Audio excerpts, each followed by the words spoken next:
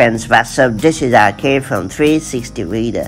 Right now I'm going to show how to hide Safari favorites in iOS 15 on iPhone or iPad. Well, favorites are pretty handy as they allow you to access your favorite websites with ease. Some folks might find them annoying or might find them unnecessary. If that's you, this tip is for you. That said, let's learn how to hide favorites in Safari on iPhone or iPad running iOS 15 or later.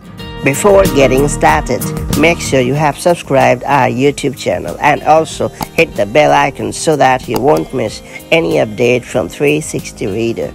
To get going, launch Safari on your iPhone or iPad. After that, hit the tabs button located at the bottom right corner of the screen. Then hit the plus button located at the bottom left corner of the screen. Then scroll down and tap Edit. Now finally, all you have to do is turn off the toggle right next to favorites. That's pretty much it. So that's the way you can hide favorites in Safari on your iPhone or iPad running iOS 15 or later. Of course, if you ever want to get back Safari favorites, all you have to do is simply follow the same steps and then turn on the toggle right next to favorites. That's all there is to it. If you have found this tip helpful, make sure to like and share it, and I'll see you in the next video with more such helpful tips and tricks.